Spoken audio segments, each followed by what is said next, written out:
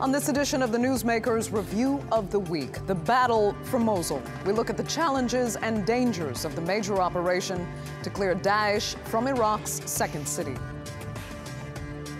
Also on the program, a nation in mourning. We look back at the life of Thailand's King Bhumibol and ask what his death means for the country's future.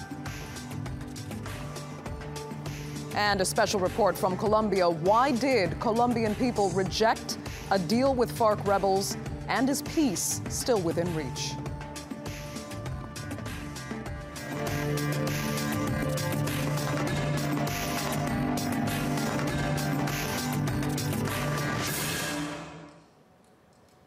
Hello and welcome to the Newsmakers Review of the Week with me, Andrea Sankey. The long-awaited operation to clear Daesh from their stronghold in Mosul began on October 7th with columns of tanks rolling across the dusty plains of northern Iraq. Initial progress was swift, but now there are signs of Daesh digging in for a long battle. And the real fight will only begin when the forces reach the city, the second biggest in Iraq and home to more than 1 million people. Francis Collings is in northern Iraq and sent this report.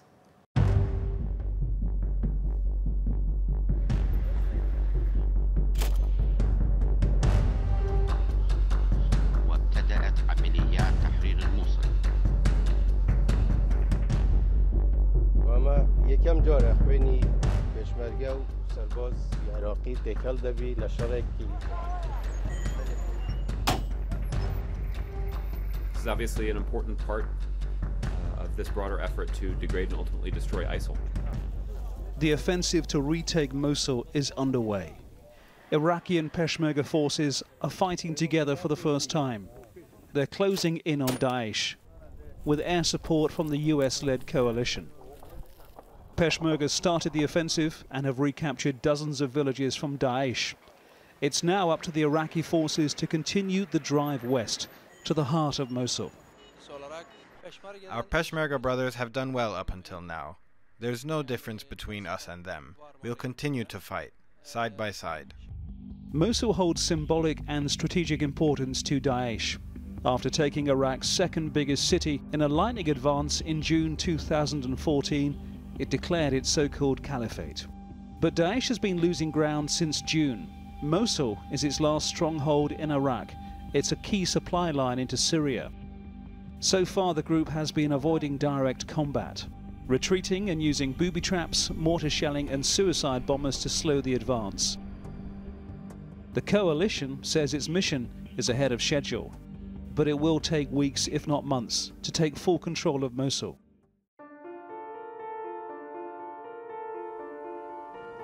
As coalition ground troops move closer to Mosul, residents in nearby villages continue to flee, seeking refuge in camps like Dabiga, half an hour's drive from the city of Erbil. The coalition forces have said they will ensure there are corridors for civilians to get out. This mother walked for hours with her children. We walked for 8 hours. We escaped in the afternoon after paying smugglers $100 per person. We had to cross dangerous areas that they told us were full of booby traps. I was very scared. It was a very big risk. When we finally made it to the front line, we were met by Peshmerga forces and they drove us to this camp. But the camp is already overwhelmed. And as the battle to liberate Mosul continues, the number of refugees will continue to grow.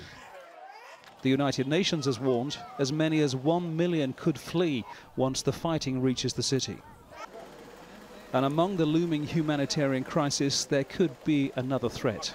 The Dabiga camp has not been allowing everybody in.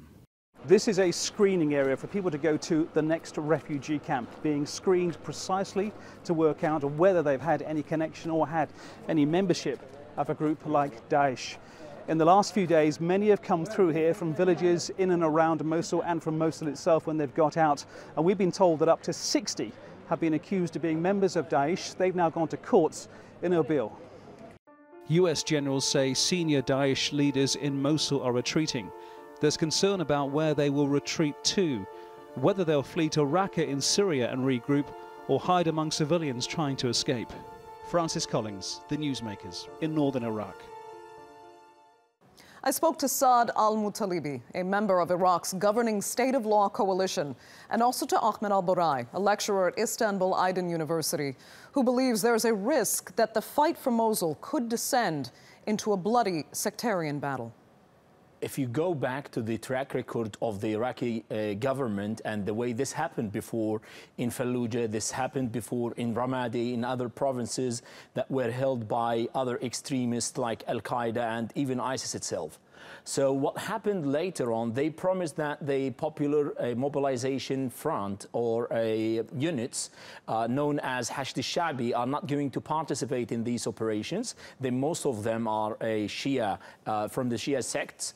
That's why what happened later on, they participated, and then the conflict deteriorated, and there were massive killings and more enforced disappearances, more crimes against humanity happened in these cities. That's why the people of these cities are not going to support the so-called liberation process unless they have genuine trust in the operation, and they believe that these forces came not just to get rid of ISIS, but in order to give them the alternative in the aftermath. Saad al-Muttalibi, is your outlook any more optimistic? Certainly, thank you very much. Obviously, one can look philosophically at events from a different view, but truth and facts have one face only. First of all, the Shia PMUs, the public mobilization units, the PMUs are not taking part in this battle. They are only to close the openings that may occur during the fighting, and to surround the city from different directions in case there would be an exodus of ISIS fighters from Mosul towards Syria. Ahmed, do you believe that the Shia forces are actually not taking part in these battles? Because Saudi authorities have come out, for example, and vehemently said that they are involved and that there will be a disaster, a violent disaster, should Mosul be liberated, particularly because of these forces? That is the crux of the whole issue. What the other guest in Baghdad said, exactly what will happen, that these popular mobilization units are going to be in around the city, and they're going to capture everybody who is fleeing from the residents of the city itself. And that's the big concern, that's the worry of the city residents. They're going to flee ISIS, but unfortunately at the end what they're going to receive these militias, these forces. They're going to punish them collectively. They're going to because they will accuse them of being either complicit in Daesh crimes, or they're being covering Daesh and they're being affiliates to Daesh, and they cannot prove this. Okay, Saad al-Muttalibi, I can see you smiling in disagreement, actually. Yes, it's really funny the way some analysts have been moving towards insisting that the PMUs will take part in this battle. The Saudis were warning, as the Turks warned, and even inside Iraq, we are warning our friends and brothers, the PMUs, to take an impartial position and only to make sure that the openings are closed. As for the population of Mosul, we have instructed them not to leave Mosul. Until today is the second day of the battle, we have 120 targets inside Mosul was destroyed today by aircraft, Iraqi and American aircraft. And until today, not one member of the Mosul society have left the city. Can I jump in here? Because we've instructed them, they all should stay. They should stay in Mosul, and none ahead, of them should leave. The point is to ask the people to stay in Mosul. That is a crime against humanity, because you know the massive power you're going to use in this, and you know that ISIS itself has captured the whole city, and it will not hesitate to turn the whole city to rubble. That's on the one hand. On the other hand, if the people flee, if they escape this fire, where they're going to leave? Did you give them safe corridors to leave? No, you didn't. And this, what Amnesty, again, I refer back to the Amnesty International report today and yesterday, they said that they're going to forcibly disappear, and they're going to be tortured, if they're going to be, and they have like testimonies and lots of eyewitnesses. This happened before. We're not speaking from a different word. We're speaking from track records of Fallujah, of Ramadi, of other provinces that have been recaptured from these extremists. Saad, I'll give you a quick minute to respond. Yes, well, first of all, Amnesty International don't have an office here in Baghdad. They are speaking from eyewitnesses, supposedly eyewitnesses, and from quarters that are definitely associated in one way or another to either to ISIS or to the Ba'athists or to regional powers. So it's within their interest for those individuals to tarnish the reputation of Iraq and the armed forces. All this gentleman, Mr. Ahmed, have said now, have no proof on the ground whatsoever. All these are made-up stories. And I was in Fallujah, I was in Salahuddin, I was in Ramadi, and I've seen with my own eyes the positive treatment of the civilians and the legal treatment with the ISIS members who were turned on by the population. The population told us that this man is ISIS and this woman was doing so and so in the market and she's ISIS. The population themselves, they introduced ISIS to us. Also in Mosul, we have a complete list of all the ISIS collaborators. Okay. So there is no innocent individual will be accused falsely. Thailand is a country in mourning following the death of 88-year-old King Bhumibol just over a week ago. Bars have been closed, celebrations canceled, and all across the country, people are wearing black. The outpouring of grief for a revered monarch was to be expected, but the king's death has also cast a shadow of uncertainty over the country. Natalie Pohonen reports.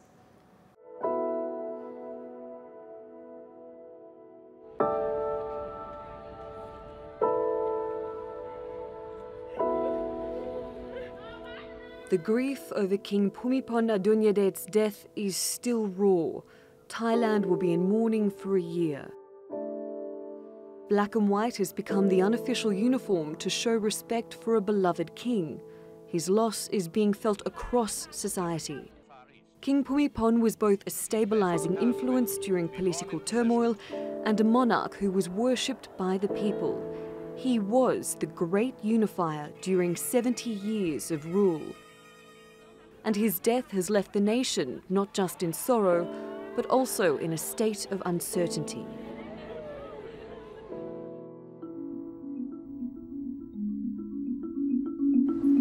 The next in line to the throne is Crown Prince Maha Vajiralongkorn. His decision to delay succession while he mourns has led to a caretaker monarch. Prem Tinasulanam, the 96-year-old head of the Privy Council, has become regent.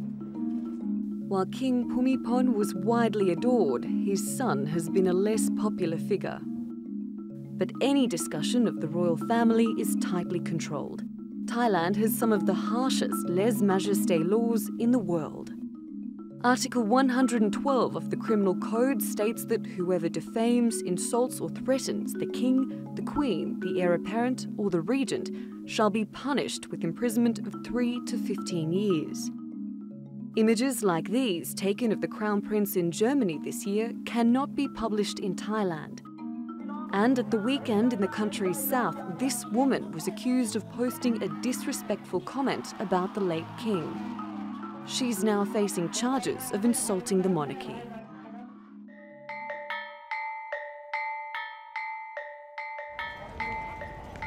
The king's support for the military during his rule has shaped the political landscape. There have been 10 successful coups since the end of World War II. The latest was in 2014. And public protests to restore democracy were ignored. The junta, led by General turned Prime Minister Prayut Chan-o-cha, was given palace backing. In August, the Prime Minister promised elections next year. แต่เราก็ยืนยันว่าเราจะเดินหน้าไปตามรูปแบบของเราแล้วก็จัดการเลือกตั้งปี 60 ให้ได้ นั่นคือหลักการสำคัญนะครับ ไม่มีเปลี่ยนแปลง But the king's death and the uncertainty around the appointment of his official successor could mean democracy is placed on hold. Natalie Pohanen, The Newsmakers. Well, Serhat Unaldi is an author on the Thai monarchy and a professor at Humboldt University in Berlin.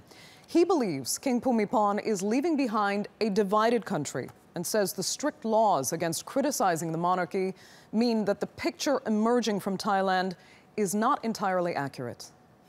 If you ask people in Thailand right now, you will only hear those positive voices, those positive assessments of his reign, because there is this lèse majesty law that you mentioned earlier, which puts people in jail if you criticize the monarchy.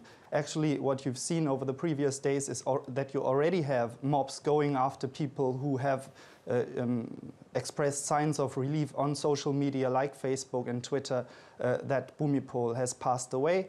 And people are actually getting very angry at those people. The broadcast authority in Thailand, telecommunications authority, has already ordered people to keep their eyes open, to watch out for people who show signs of relief over Bhumibol's death. You see Thailand's democracy as something that's extremely flawed, and that actually this king was not the unifying presence that he's actually made out to be. He was really more of a polarizing figure, in your opinion. Yes, that's exactly my point of view. The image of the king has been shored up since the 1950s. That was actually a political decision that Thailand's military dictators at that time made together with the United States. They shored up the image of the king, of the monarchy, in order to create a royal ideology as a counterforce to communism that was on the rise in Southeast Asia in the 1950s. I mean, in the decades before Bhumibol assumed the throne, the Thai monarchy was actually quite weak. And then there was this deliberate decision by the United States and the military dictators at that time to use Bhumibol as a political tool and to shore up his image, to let him walk around the country as a sort of demigod, revive old traditions in order to shore up his image, to create a kind of charisma around him. And today that seems very natural that Thai people actually adore the king the way that we are made to believe through the media in recent days.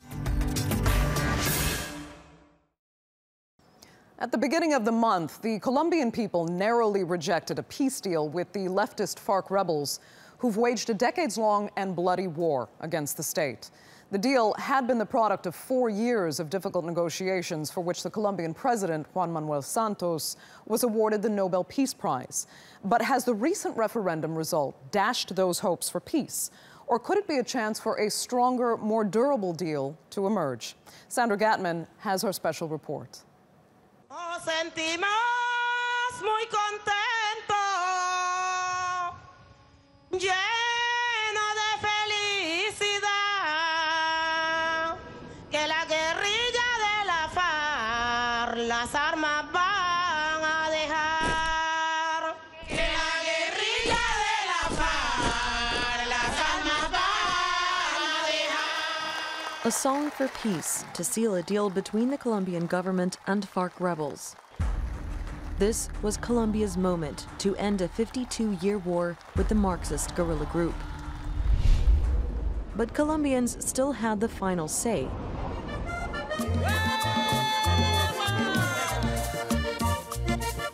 The government urged them to vote yes to end the war and begin reconciliation.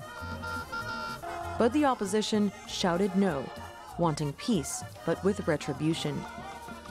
All the polls predicted the deal would pass easily. But it didn't. 50.2% of voters rejected the agreement.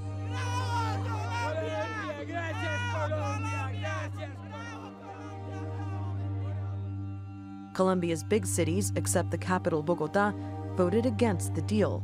whereas rural parts, hardest hit by the violence, overwhelmingly voted yes. But in the hills of Tolima, where the FARC's guerrilla movement was born, voters rejected the peace deal. We traveled to the remote town of Villarrica to find out why. Like much of Colombia's countryside, Villarrica came under frequent attack at the height of the war. The scars from years of fighting with the FARC are still here to see. And for Natividad, memories of a midnight ambush 10 years ago are vivid as ever. Nosotros ya estábamos durmiendo cuando sentimos el alabaleo. A nosotros nos cogió la toma acá en la pieza, en la primera, y nos tocó correr aquí para allá para la última. Y esto fue terrible. Aquí para abajo todo esto lleno de gente. These days, business is slow. It's why Elias kept quiet about his opposition to the peace deal. Speaking out against the government, he told us, could lose him customers. Es doloroso para un pueblo como Villarrica decir que ya el señor presidente ya hizo la paz con ellos y que él esté tan seguro cuando en Villarrica lo hemos vivido a ojos, a mano y a sangre propia. One man who has lived it is Álvaro Uribe, the former president of Colombia, whose father was killed by the FARC. In the 1990s, he led a ruthless military campaign against the group, decimating their ranks from 20,000 to 7,000 fighters, with the help of his former defense minister, now president, Juan Manuel Santos. Uribe has since become the biggest opponent of this peace deal, demanding harsher punishment for top FARC commanders. Pregunto a la comunidad internacional si un país democrático habría dado elegibilidad e impunidad al delincuente que, como en el caso de FARC, a este secuestrado que aparece en esta foto, le pusieron un collar bomba en el cuello. It's a powerful message that chimes with many Colombians, even in the capital, Bogotá, where the population voted yes. But for Andrés, voting against the peace deal wasn't about politics. He's a music teacher who simply took the time to read it. I read the document. It was extremely long, 297 pages, I believe, if I'm not wrong.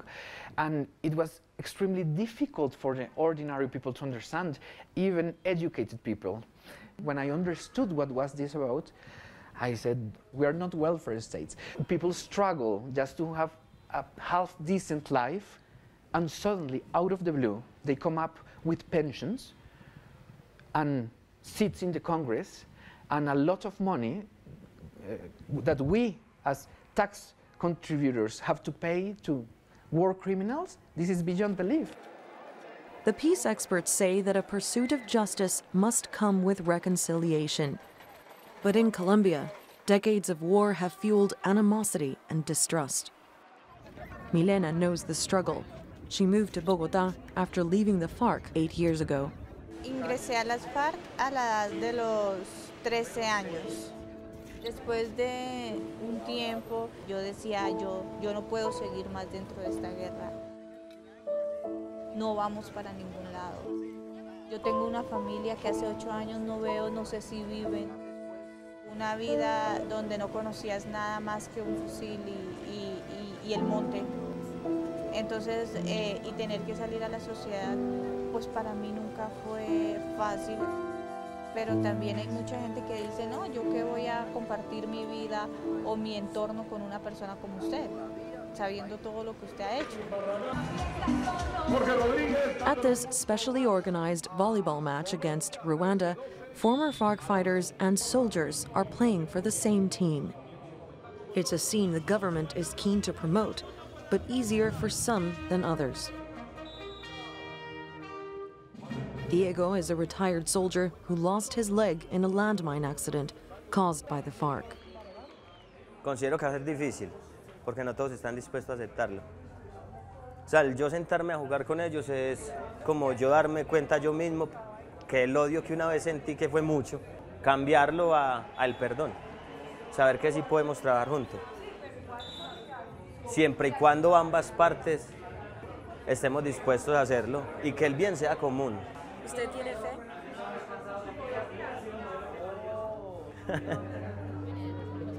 Whether people voted yes or no, everyone says they want peace. But Colombians find themselves at odds over so much. There's been quite a lot of debate on the streets of Bogota following this plebiscite. What's clear is that the country is divided, not only in terms of how they see the agreement, whether they think it's fair, but there are far greater political divides in the country as well. Falsa hipócrita porque fueron 3 hermanos que me mataron. No me empujes. ¿Por qué invertimos plata en el conflicto? Porque no vamos a invertir en el postconflicto. O sea, no tiene sentido. O sea, y ahora sí les duele la plata, y ahora sí les duelen los impuestos. La gente estaba engañada con el chavismo. ¿Qué hizo el chavismo? Chávez se llenó de plata, se enriqueció y dejó a la gente muerta de hambre. Y eso nunca sirve. Behind the parliament gates, senators also debated late into the night. They were supposed to pass new tax laws to fund the peace deal. Instead, politicians are trying to work out what to do with the rejected agreement. Is still the epicenter of our politics.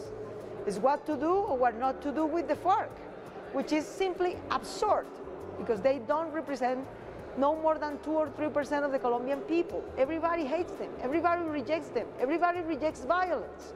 We could get rid of them through this agreement, and we chose not to. It's now up to the opposition, namely Álvaro Uribe, to bring new demands to talks with the FARC in Havana. It's a race against time as guerrillas wait in limbo, neither at war nor at peace. And Colombians wait for their historic moment to truly arrive. Sandra Gatman, The Newsmakers. You've been watching this edition of The Newsmakers Review of the Week with me, Andrea Sankey. Thanks for joining us. Goodbye.